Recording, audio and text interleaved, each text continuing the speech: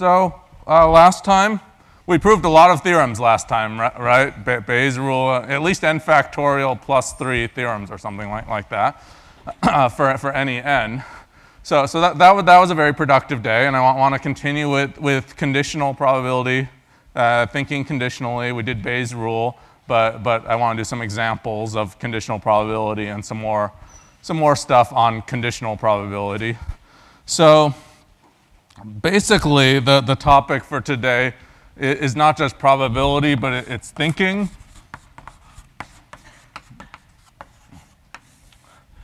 So probability is how to think about uncertainty and randomness, right? That's the topic for this entire course. So this is not just a statistics course, this is a thinking course. And the math we were doing last time, the math was extremely easy, right? I multiplied both sides by something, and then there's our theorem. Okay, so it looked really easy, but how to actually think about it and how to apply it is not always easy. In fact, it's often subtle. So I want to do some examples and a few more theorems along those lines. I like to say thinking conditionally. That's one of the biggest themes in this whole course, using conditional probability, conditional thinking. It is a condition for thinking. That is, you can't really think clearly except under the condition that you understand how to think conditionally. Okay, so that's kind of a general statement. Now here's a general way to solve a problem. This is also a course in problem solving, okay? So I want to just say in general, how do you solve a problem? And there are different strategies for solving problems, right?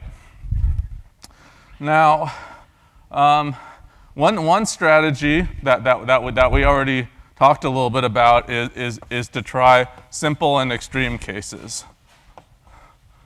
That is extremely useful in a wide variety of problems.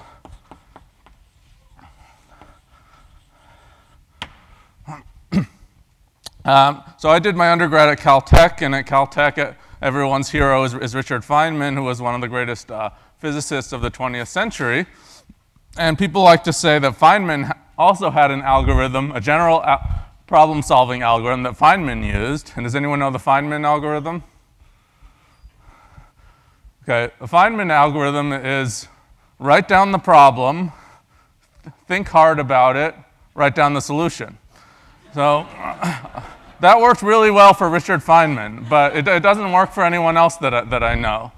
Okay, so we need better. So this is one strategy, and this is a strategy we'll be using over and over again in the course. A second strategy we'll be using over and over again.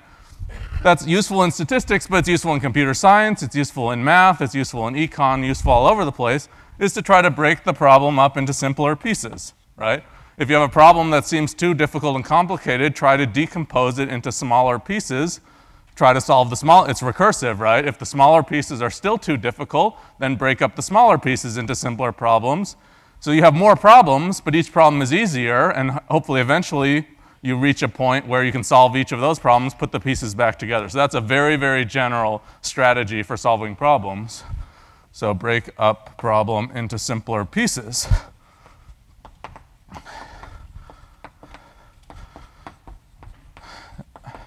Okay, so that's just a general strategy, but let me write down what does that mean in the context of what we're doing right now.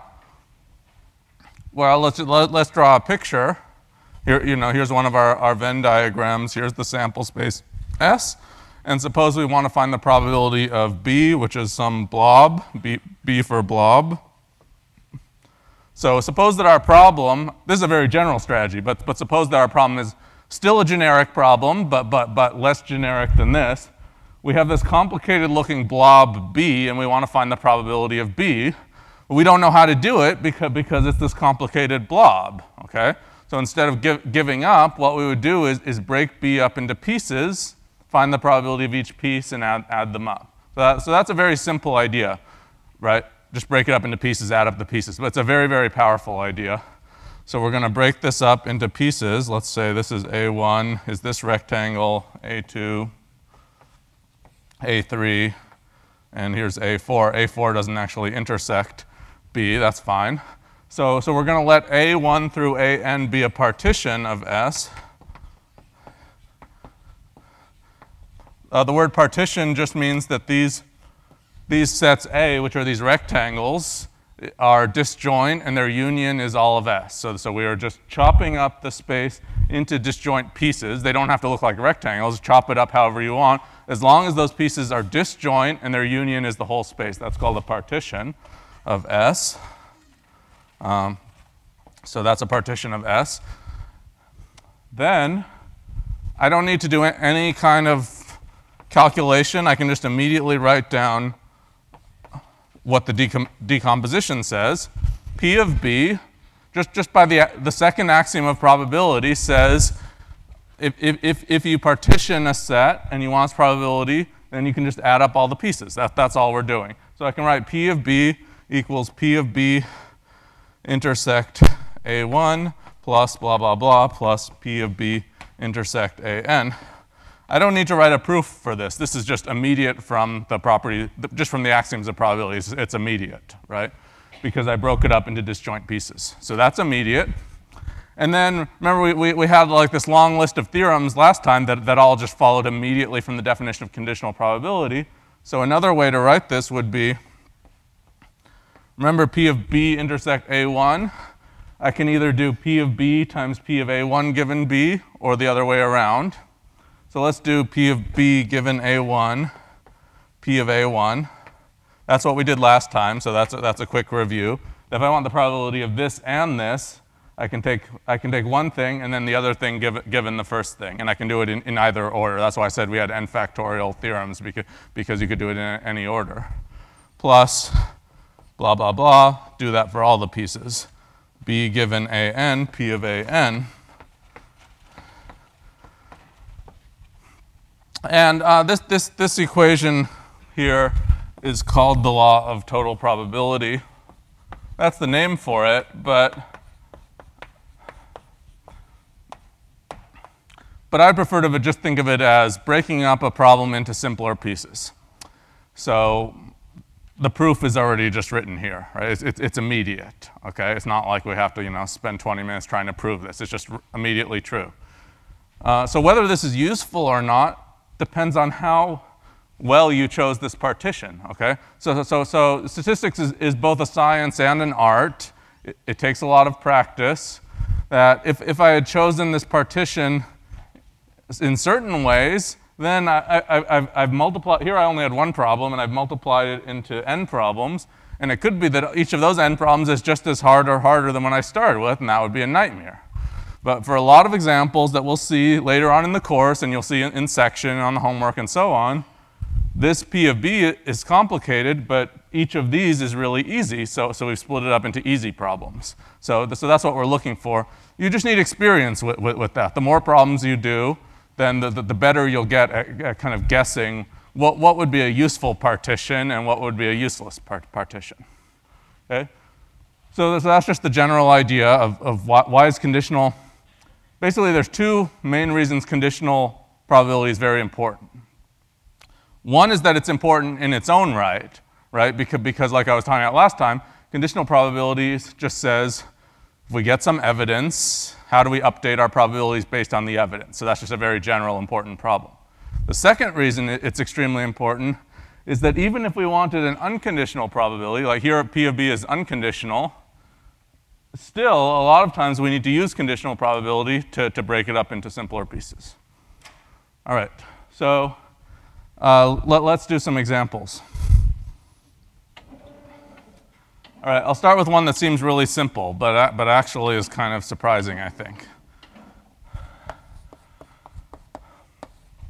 So suppose we have two random cards just from a standard deck. So we get random 2-card hand. So random two cards out of a 52-card deck from standard deck. And then let's compute two different conditional probabilities. Okay, one of them. So suppose we're given that this hand has an ace. Okay, and we want the probability that both cards are aces. So let's do two things. First of all, let's find the probability that, I'm just going to write this in words, but we could also define some notation for the different events. But I'll just write this in words. We want to find the probability that both cards are aces, given that we have an ace. That is, I'm just going to write have ace. If you write it mathematically, though, this would be a union. It would be the union of the first card. We don't necessarily have an ordering of a first card and a second card, but we can imagine that we got dealt one card first and then got dealt a second card. So this would be the union of the first card being an ace and the second card being an ace. That is, we have at least one ace. All right, so that's one problem. Seems like a pretty simple problem, okay? But there's actually a lot going on here. And then a second problem is to find the probability that both cards are aces, given that we have the ace of spades.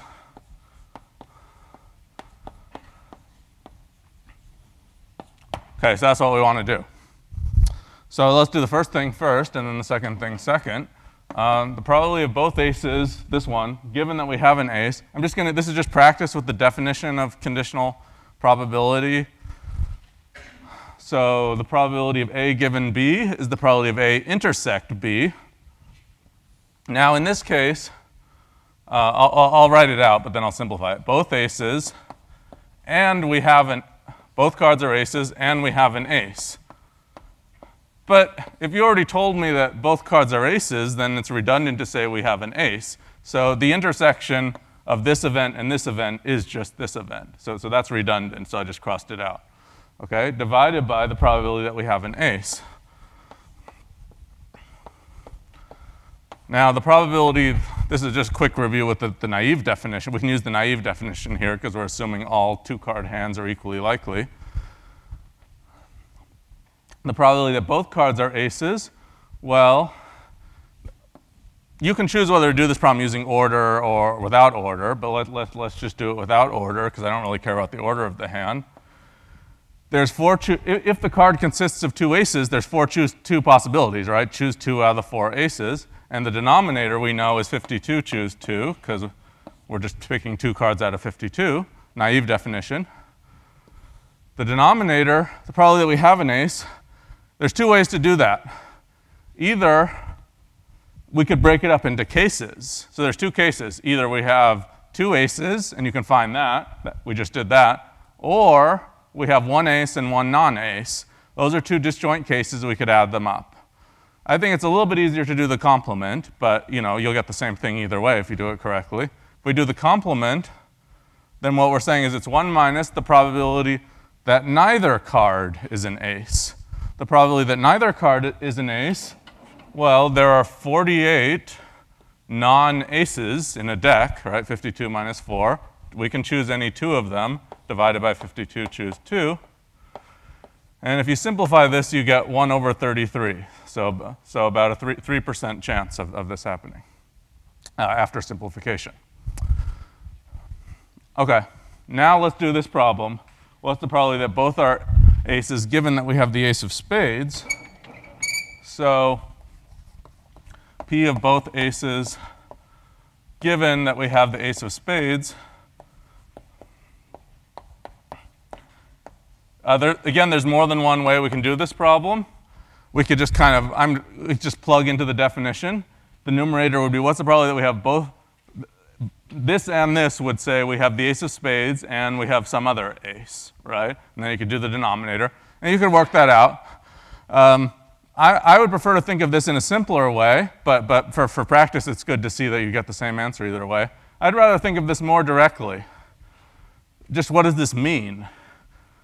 We have two cards here. Now, I didn't say anything about order or unordered, but we're given that as we learn this information, we learned that we have the ace of spades. So here's my two-card hand, and we have the ace of spades. I'll abbreviate that to AS, ace of spades. And of course, if we want, we can put the ace of spades on the left and the other card on the right. And so I'm holding these. I have the ace of spades here and this one here. OK? And so this card is the mystery card, right? Now this second card could be any card other than the ace of spades, right? By symmetry, this card is equally likely to be any of the 51 cards in the deck other than the ace of spades, right? There's no reason that this is more likely to be the jack of diamonds than the ace of clubs, right? Completely symmetric. Therefore, we can immediately just write down the answer, 3 over 51, because if this is any of the other 3 aces, then we have both aces, and otherwise we don't. So it's immediately 3 over 51 by symmetry. You could write something more analogous to this, and if you did it correctly, you'll get the same thing. But that's simpler. 3 over 51 simplifies to 1/17th, right? 1/17th is, it's basically double this. If this were 1 over 34, it would be exactly double. It's about twice as likely. So let's think about that for a second. Does that make sense? Here we have an ace, and we haven't specified what suit it is. Here, we specified that was the ace of spades, and suddenly our probability almost doubled. Now, if I had said ace of hearts here, that's not going to change, right? It's still going to be 1/17th. If I had said ace of clubs here, that's not going to change. If I said ace of diamonds here, it's not going to change. The problem is symmetric. It doesn't actually matter that it's the ace of spades. We don't care what suit it is, right? I could say hearts, clubs, diamonds, spades here. It's still going to be 1/17th. And yet here, where we didn't specify it, is 1 over 33. So I'm going to let you think about this problem for a while. I'm not. This is a problem that you could spend hours and hours trying to build intuition about. I'm mainly doing this just for practice with the definition and to show you that even something that sounds like a very simple problem, okay, but already something very surprising is going on here. So conditional probability can be very, very subtle.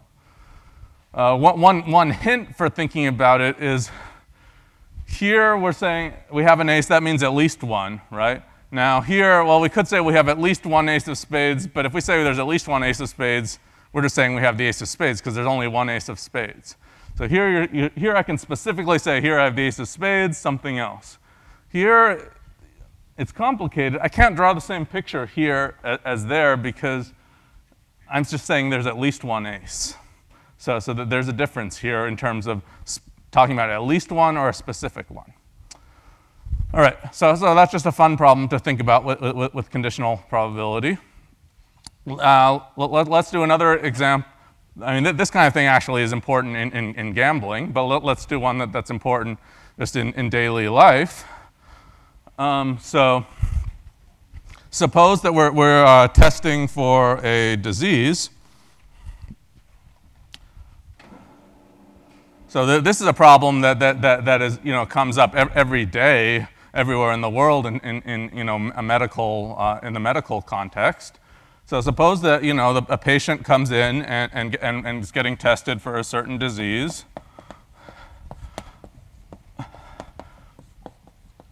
Okay, this is a good problem in just illustrating. You have to think very carefully about what you're conditioning on. What's your goal, and that's a hint, for the homework as well. To try to clearly specify what are you trying to find. Make up some clear notation, and then say very, very explicitly, our goal is to find P of what given what, that kind of thing. Okay, so patient gets tested for disease, and suppose that particular disease afflicts 1% of the population. Or maybe you want to say 1% of people who are similar in demographically, same age, and so on as this patient. 1% of similar patients have the disease. Okay, that's the assumption.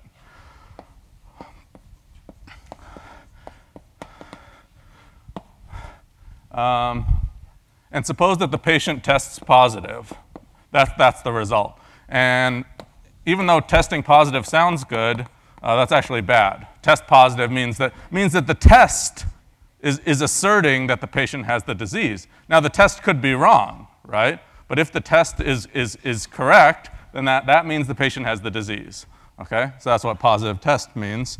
Now, suppose So far I haven't said anything about how reliable is the test, right? So some diseases are hard to detect, okay? And so some diseases are easy to detect, some are hard to detect. And you know, some tests work better than other tests, right? Okay, so we need some assumption there. And so suppose that the test is advertised as being 95% accurate. I mean, that's a typical kind, you know, you might see some marketing that the people who manufacture this particular test and they say it's 95% accurate. But what does that actually mean? I'm putting that in quotes because that's not yet precise enough to actually do anything with. So we're going to have to interpret, what does it mean for it to be 95% accurate? There's more than one way you can interpret that phrase, so that's ambiguous right now. So to be able to solve the problem, I'm going to make a specific assumption. So suppose that's an assumption that this means now we start needing some notation for the different events. So let's define our events here. Let's let D be the event that the patient has the disease. Patient has disease. D for disease.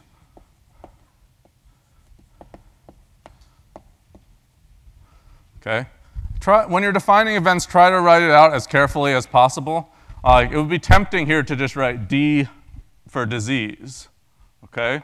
But that's confusing, right? Disease is not an event. The event is that the patient has a disease. Now, if it's very obvious in the context what you mean, then that's fine. But a lot of times, if you're just writing down all these, you know, B is blood and D is disease and so on, and they're not really events, it's going to be very confusing for anyone to understand what you're doing. Okay, so D is the event that this patient, we're assuming we have a specific patient that we're talking about. That patient has the disease. That's event D. And let's let T be the event that the patient tests positive. I would normally want to use P for positive, but it's very confusing to use P for probability and P for positive. So don't call your events P. So I'll just say patient tests positive. Okay, so those are our two events that we need. And I don't think we need any more notation at this point. So let's suppose that 95% accurate means that the probability of T given D equals 0.95 equals the probability of T complement given D complement. So that's an assumption. What this assumption is, that's an interpretation of 95% accurate. And what this says is if the patient has the disease, then 95% of the time the test will correctly report test positive. If the patient does not have the disease, then 95% of the time the test will correctly report negative. So conditional on whether the patient has the disease or not, 95% of the time the test gives the correct answer. Does that make sense? So that's the assumption. Okay. But that's not actually what we want to know. What do you think the patient cares about? The patient doesn't care about that. The patient wants to know whether he or she has the disease, right? So what the patient cares about is not P of T given D, it's P of D given T. Okay? So that's our goal. Our goal is to find P of D given T. Now, so one of the most common mistakes in statistics as applied in real life is confusing P of T given D with P of D given T. Those are completely different concepts. Luckily, we know how they're connected, right? We can't just say, oh, this is different. We don't just have to say this is different from this. We actually know how they're related. They're related by Bayes' rule, right? So Bayes' rule, what does that say? Bayes' rule says P of D given T is P of T given D, P of D over P of T. That's just Bayes' rule, which we proved in one line Wednesday or Monday. That's Bayes' rule. And we already know P of T given D. We know P of D. That's just for the population, so that's 0.01. The only thing left is P of T. We don't yet know P of T. So here's a little trick. And sometimes if you look in books, they won't state Bayes' rule this way. They'll do something more complicated with a sum in the denominator. But I don't consider that Bayes' rule. This is Bayes' rule, okay? And now often the denominator is the tricky part. And for doing the denominator, that's when we do this law of total probability. Okay, so it's very common to use Bayes' rule and the law of total probability in tandem. So if we expand the denominator using the law of total probability, well, that's just going to be P of t given d, P of d plus P of t given d complement, P of d complement. So our partition is a very obvious one. The partition is just saying either the patient has the disease or does not have the disease. So we're breaking it up into those two cases, right? So it's hard to immediately see what P of t is, but it's easy as soon as we break it into two cases. So we have two cases. It's kind of neat also that this thing in the numerator, when we write it this way, it's the same thing here, and then plus the case where d complement. It kind of has a nice structure to it. Okay, so at this point, we know all of these numbers. We can just plug them in. I guess I didn't mention, let's see, what's P of t given d complement? Well, we know P of t complement given d complement is 0.95. So therefore, P of t given d complement is 0.05, right? Because given, right, it's just the complement, okay? So if you plug all that in, you get approximately 0.16. So even though the test is supposedly 95% accurate in this sense, there's only a 16% chance that the patient has the disease. And that seems surprising both to most patients and to most doctors at first. And in fact, there was a study done at Harvard where they asked something like 60 Harvard doctors a question very similar to this. And something like 80% of the doctors, and they were basically asked to guess, what should this number be? And 80% of the doctors said numbers like, 95% or very, very high numbers, and didn't realize that it was so small. So what's the moral of the story? One thing is you should get a second opinion, right? Do another test. And there are some subtleties that come up there too, because maybe the second test is not independent of the first test, in that if there's something that was causing the test to be wrong the first time, maybe the same thing would happen again. So it'd be a good idea to get a different kind of test. Secondly, what's really going on here? And why is most people's intuition on this problem is completely wrong? Maybe they'd guess 95%, or maybe they would, conservatively lower it down to 70 or 80%. But hardly anyone, if you ask this problem, will say 16%. Okay, so why is people's intuition so completely wrong about this? Well, I think the reason is that they focus on this part of the problem, but an equally important part of the problem is this 1% here, and that's what gets ignored. So there's a trade-off here. It's fairly rare that the test is wrong, but it's also fairly rare that someone has the disease. So there's kind of a competition between how rare is the disease versus how rarely is the test wrong. And for some psychological reason, most people focus on the part about the test being wrong and don't focus on the fact that the disease itself is rare.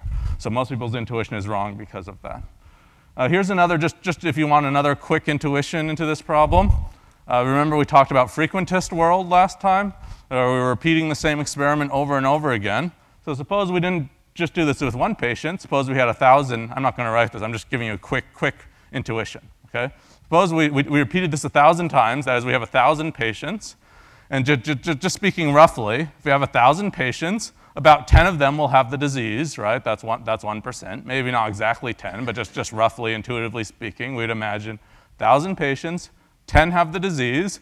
And let's suppose that for those 10, the test is correct every time. So all 10 of them test positive. Okay? Now what about the other 900 and whatever people? 10 people have the disease, so 990 people do not have the disease. They all get tested. But, something like 5% of those people are going to test positive. So just roughly speaking, in that example, I'm not going to compute exact numbers, I'm just giving you some intuition.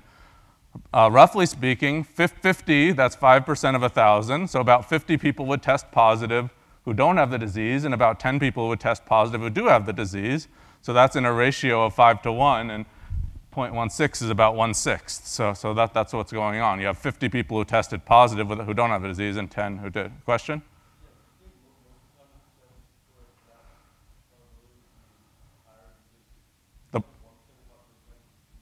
Yeah. Yeah. Yeah. So that is an extremely important question. In case anyone couldn't hear, the question is, will it usually be higher because if the patient who's getting tested, maybe they came in because they were having symptoms and things like that. So the calculation would completely change if that patient already has information like certain symptoms that are consistent with the disease.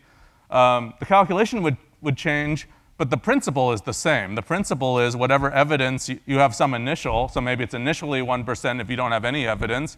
As you start getting symptoms, then that's evidence, and you update your probabilities, and maybe this 1% would change to something higher, and that would change the numbers around. But the principle is the same. You get evidence, and you update your probabilities using Bayes' rule. And here's one really crucial and beautiful fact about Bayes' rule is it has a certain coherency property. And I kind of work out the math of this in one of the strategic practice problems, but let me just tell you the intuition right now. Suppose that you get 2 pieces of evidence, not just one, okay? So suppose you're investigating a crime, and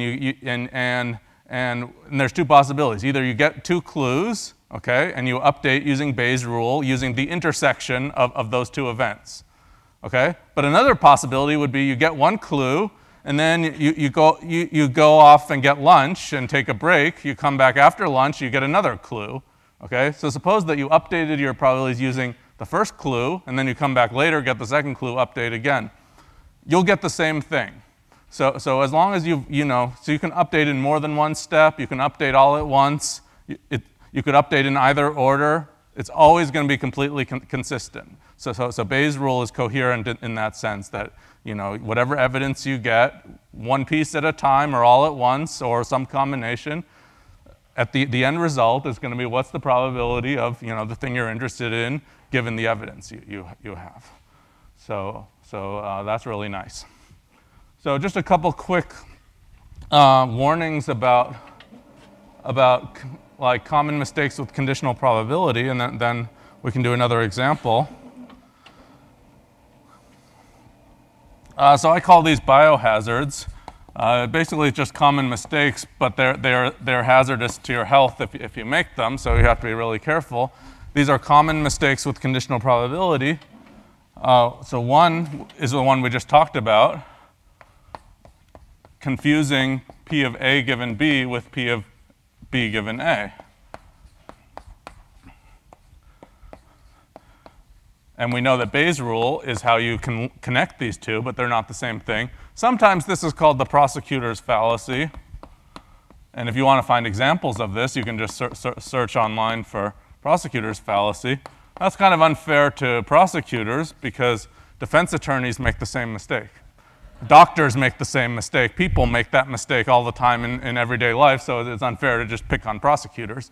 The reason it's called the prosecutor's fallacy is that it's a common situation that, and I don't, maybe sometimes the prosecutor does it deliberately, and maybe sometimes it's because they don't know this stuff, but it's the mistake of, if you're deciding a criminal case, what you care about is the probability that the defendant is guilty given all the evidence, right? And the mistake would be focusing entirely on the probability of the evidence given innocence, and you want the probability of innocence given evidence, right? So those two things get confused.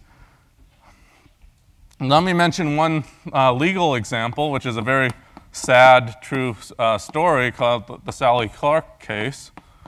This is an extreme example, but there are many other legal cases that are similar in flavor to varying or in varying degrees, similar in spirit to this one. This is an especially sad, true story. So Sally Clark was a British woman who had 2 of her babies, both died for mysterious, unexplained reasons. So they were calling it like SIDS, sudden infant death syndrome. That basically just meant the 2 babies died and they had no explanation. She was convicted of murder of murdering her 2 children. And here's what here's basically the total evidence that was put forward against her. Okay, so the prosecution got some so-called expert to come up to testify, and that expert said the probability of assuming that she's innocent, the probability of a baby just spontaneously dying, for no apparent reason, the expert, so-called expert, said that the probability was 1 in 8,500. And I don't know where he got that number from, but let's just accept that. He said there's only a 1 in 8,500 chance that the baby's just going to die mysteriously, assuming it's not murdered. But she had 2 babies, and they both died, which is obviously a terrible tragedy for her. So he said, okay, well, there was another one, so that's 1 over 8,500 times 1 over 8,500, which is about 1 in 73 million. So the first thing that's wrong with this ties in with what we were doing last time about independence. That assumes independence, which is very questionable here, because it's not really, maybe there's some genetic factor that caused the first baby to die, and then the second baby had, similar genetic characteristics that led to that. So that assumes independence, which there's absolutely no justification for assuming independence here. But even let's just assume independence for the sake of argument, and let's assume we agree with these numbers, so it's 1 in 73 million. Even then, so she was convicted based on this. They said, well, there's only a 1 in, basically they were saying there's a 1 in 73 million chance that she's innocent, so, that's beyond a reasonable doubt, or whatever the British equivalent of that is. So she was convicted, went to jail. But that's the prosecutor's fallacy, right? Because the relevant information is not, the relevant thing we want to compute is P of innocence given the evidence, not the other way around. So even if you accept this number, that's evidence given innocence, right? How are those things related? Well, they're related by Bayes' rule. So, you could do P of evidence given innocence times P of innocence over P of evidence. And I'm not going to try to do a calculation with that, but notice that if you write that down, you're going to have a term that's P of innocence. That's the prior probability of innocence. That's the probability of innocence before we have any evidence, okay? Now, there are billions of mothers in the world. The vast, vast majority of them do not murder their babies, okay? So the prior probability of innocence is extremely close to 1, okay? So there's a trade-off between the prior probability versus how extreme this number is. That completely got ignored, and she went to prison.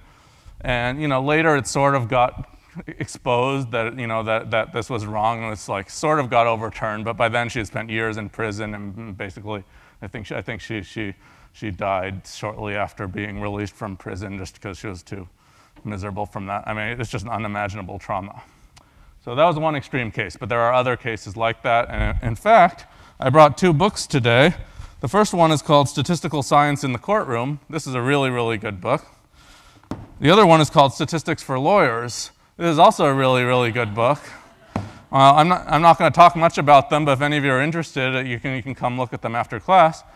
So there are a lot of important connections between statistics and the law, and in fact, we have a student in this class here who's organizing a group at Harvard to focus on statistics and the law, so if anyone is interested, you can let me know, and I'll put you in touch with him.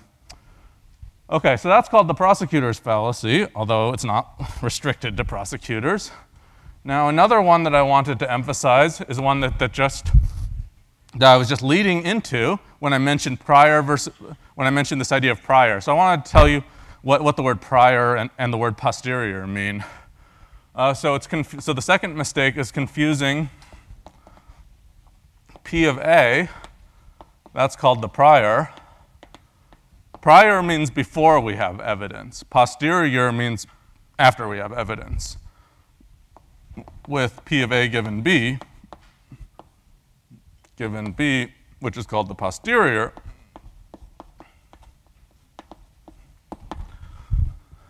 so one instance of that is sometimes students, after the problem says that A occurs, and then they'll be very tempted to write P of A equals 1. And I ask, why did you write P of A equals 1? And the student says, because it's given that A occurred. Okay? But that's completely wrong and leads to completely wrong arguments. P of A given A equals 1. That's the key thing to keep in mind. That's always going to be true. Given that A occurred, the P of A is 1. But if we just write the P of A, we are not assuming that. So the problem may say we observe that A occurred, and that's saying we're interested in computing stuff given A, but it doesn't mean you just write P of A equals 1. P of A given A is 1. So when you're writing down conditional probability calculations, you have to be very, very careful about what should you put to the left of this bar and what do you put to the right of this bar. Okay. And one more common mistake with probability is confusing independence with conditional independence. And I haven't yet defined the term conditional independence, so I'll do that now. But I'm actually kind of assuming that you already understand what conditional independence means. That is, you should be able to guess what it means. I'll write it down, and you see if that agrees with your guess. Confusing independence with conditional independence. This is a more subtle mistake than these first two, but also comes up a lot in practice and can lead you to completely wrong results. So I want to talk about this distinction. Independence versus conditional independence. So first let me write the definition of conditional independence. So we say that, so this is a definition, but it should be kind of an intuitive definition. We say that A and B, so if we have events A and B,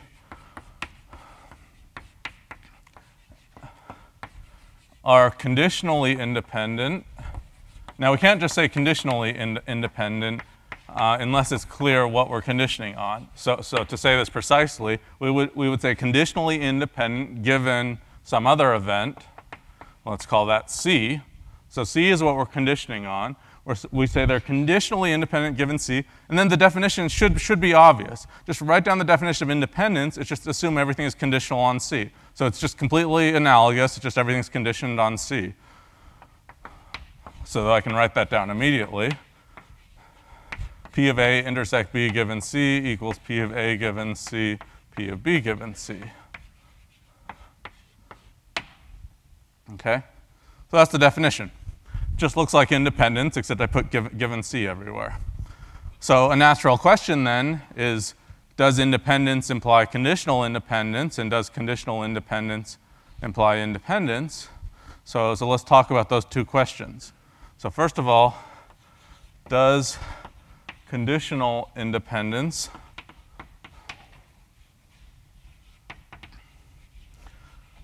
let's say given C, but given whatever, imply unconditional independence?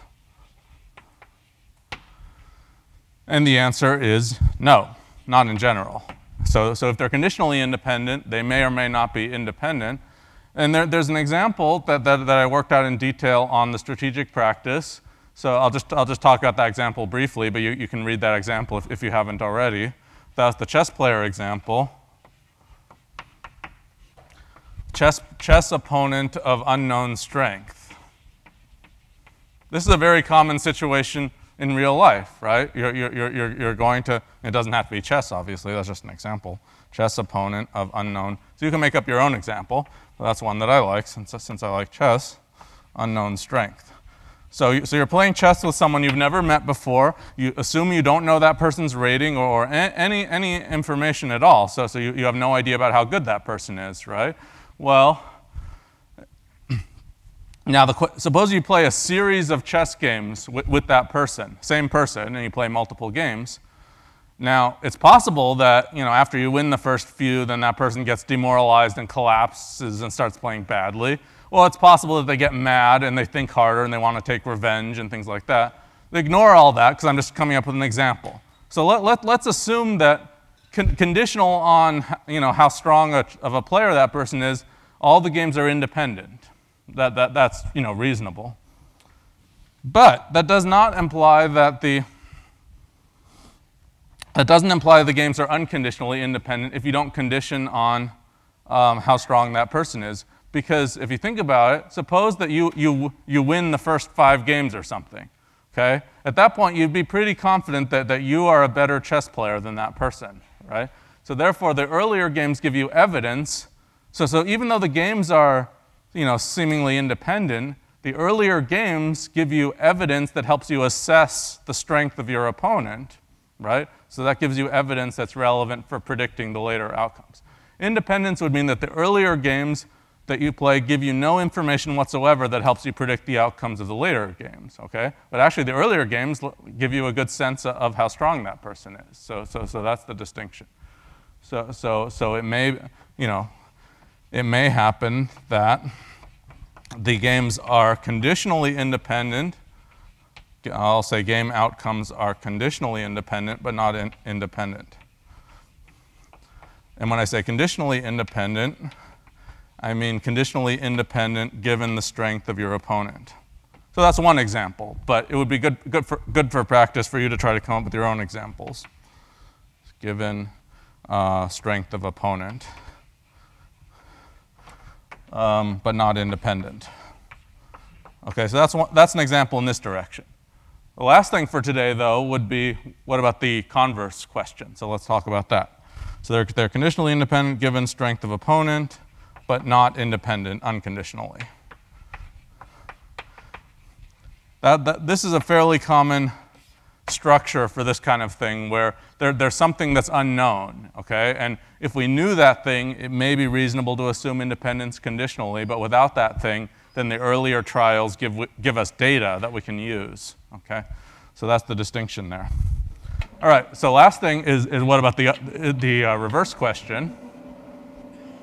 So I want to know, does independence imply conditional independence?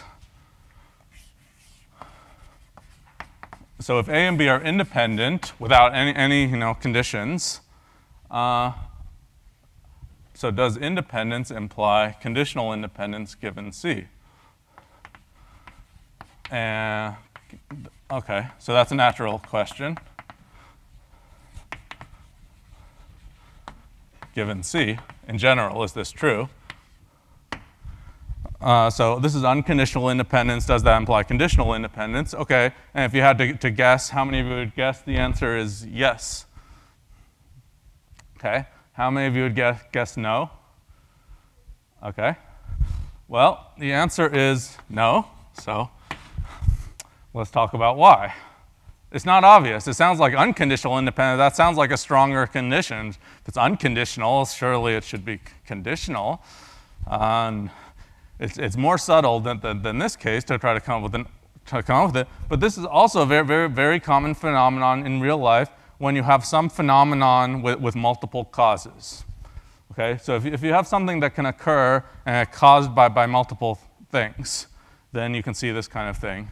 So just to give a counterexample, suppose a fire alarm goes off. So let's say F is fire alarm goes off. Hopefully it won't go off right now, so we can finish doing this example. Okay, now suppose that there are two, just for simplicity, suppose there are only two things that can cause the fire alarm to go off.